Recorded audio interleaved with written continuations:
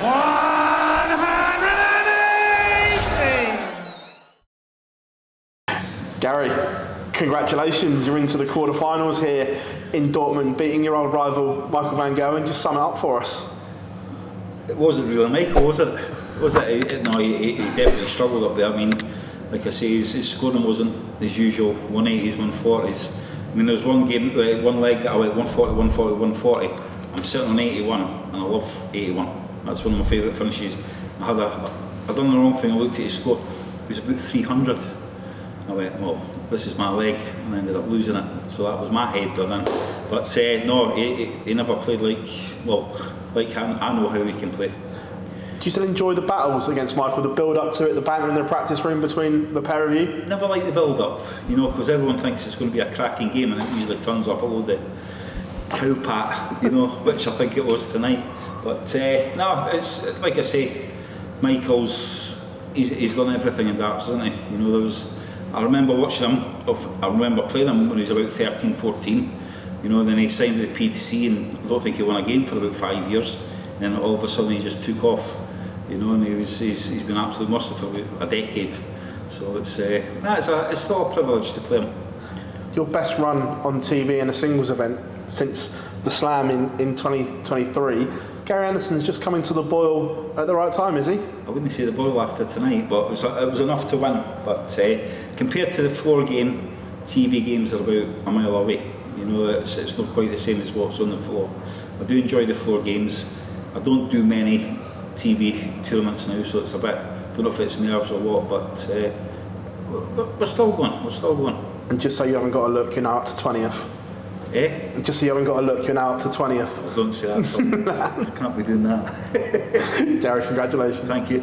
Gary, do I dare say that the draw is kind of opening up? Michael Smith faced Richie Eckhouse and fell to Richie, so he's your next opponent. What are your thoughts on that? Not many people would have earmarked him as a quarter-final opponent. See, this is the thing we've got with dart players, right? Everyone's used to seeing your Premier League players, 10 players or 8 players, your top 32, your top 64, that's all they see. They never see the boys that have not qualified for it.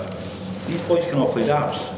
You know, Richie's been about for a long, long time, and he's just done the world #2 tonight. You know, so if that tells you something, he can play the game. You've won nearly everything in darts, but this is... Except the wrong play. Well, I'm never going to win a double stack tournament, ever. But the European Championships also one that you've not won yet. So when you feel a little bit more special winning it, especially after not playing here since 2016? Now listen, people might have me as favourite to beat Richie, but I ain't looking at it that way. You know, the finals are a long way to go, and to be honest, at 50, just about 54, 3 games in one day is hard going. Sorry for these youngsters that are bouncing about like bloody jack in the boxes, but when you get old, it is hard. The first game's fair enough, it's 100%, you know, but then you have that break. What do? Do you sit about for 6-7 hours, or do you go back to the room and then fall asleep, and it's back to square one again? But the 3 games in one day is hard, you know, so we'll try, we'll give it a go. Is there any experience you can draw on from the Euro Tour that you won earlier on, where you had to play 3 games in one day, that you can try and use to, if you did get to the final? I should never have won that one as well. You know, that's, you know, I don't really have much luck in darts, but on that day, that European that I won it, I should never won the quarters. Well, I can't remember who I played in the quarters. Can't remember. I don't think I should have beat Josh Rock, and Ross Smith in the final. That could have been, that's a flip of a coin. So, you know, that tournament, that was a pinch. You know, so, but to get here after 2 tournaments, yeah, I'll take that. Cheers, Gary, thank you. Thank you. Gary, what do you think was the best part of your game tonight? Winning. That last double. Well, I don't know, like I say, the hardest part of that game tonight was playing Michael. I'm expecting 180s, 140s and the big finishes. And he wasn't taking them out, or he wasn't hitting them, and it kind of puts you off. You know, you lose contact with your own game because you're used to what he does. But yeah, I think the 1-2-2, that kind of came at the right time. You know, it was the 2 treble 18s and the double 7, which was a wee lifter. How difficult was it? Because you say you still expect a bit more from Michael. He starts firing and so on. So how difficult was it to close the game out? It's once there was the one leg, like I said, I went 140, 140, 140, and then I just completely made a mess of 81 about 6 times. And Michael came down and checked out. That's when I started to doubt myself. Oh, wait, you've just made a complete ass of this. And but you know, as the game went on, I won. I think the next leg, I kind of settled back into it. You had a day off yesterday. What do you do on days like these, away from the family here in Dortmund? Well, my football knowledge is zero, but I get up in the morning, I have breakfast with Ryan Searle and Peggers. After breakfast, we'll walk down to the Dortmund Sports Club or the shop, because they do some nice coffee there. So we'll have a nice coffee. I've got Ty likes the football teams and all the different strips, so he got one and I even bought my little girl one as well. And any targets? Do you set yourself any targets for the rest of the season? Yeah, get home by Monday, hopefully. If I do get home on a Monday, I ain't going to Leicester on the Tuesday, put it that way. All right, thank you. You're welcome, thank you. Gary, congratulations. So, if I tell you that of all the money you're now on the ranking, the number one most money from one tournament is the World Championship, but then number 2 is the Euro Tour, and then number 3 is this European Championship. Would you ever thought that a couple of years ago that the Euro Tour and the European Championship are so important for your ranking money?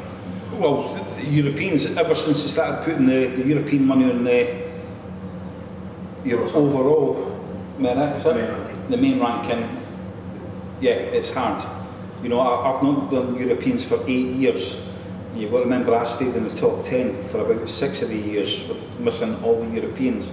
So I look at it, I've done well to do that. You know, the Europeans, the money goes on to your overall rankings, and then the only way you can play in the final is play Europeans. But I don't think it should go into the overall rankings. I think that's a no-no.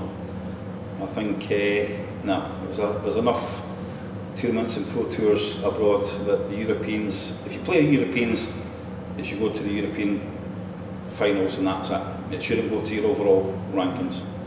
So you told that you didn't play Euro Tour for a long time. Now you have experience now with playing also most of the European tours this year. What do you like the most? Staying at home. No, I mean, I do like Hildesheim. Hildesheim. I do like that. You know, we play the pro tours and that. Then I think is there a European across there? Yeah.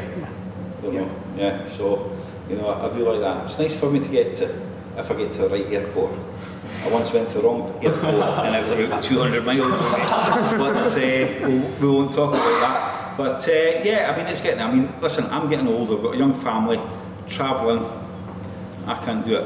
You know, I can pick it up. I've got to pick and choose, not because I want to, it's because I have to. You know, I can't be away 13 days, home for a day and away again for another 13 days. I just can't do it. And next year's even worse because there's more on. So you don't know what you're going to do next year? I don't know what I'm going to do.